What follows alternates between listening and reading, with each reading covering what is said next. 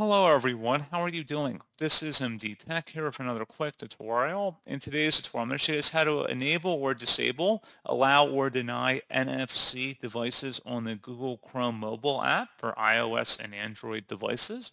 So this should hopefully be a pretty straightforward process here, guys. And without further ado, let's go ahead and jump right into it.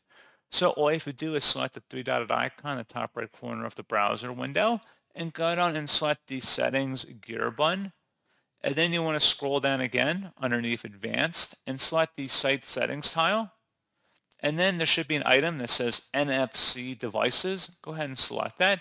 So ask before allowing sites to see and change information on NFC devices. Toggle this option on or off depending on your preference. If you want to enable it, have it toggle to the right. Conversely, if you want to disable NFC device access on sites, just click inside the oval until it's grayed out. And that's all you have to do. So pretty straightforward process, guys. And as always, thank you for watching. I do hope that I was able to help you out, and I do look forward to catching you all in the next tutorial.